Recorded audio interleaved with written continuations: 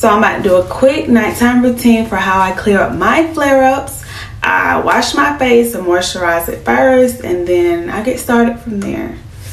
And I forgot to mention, no beauty filter again. This is all raw footage, okay? So I'm about to put. Now that I'm all moisturized, I like to take this oil.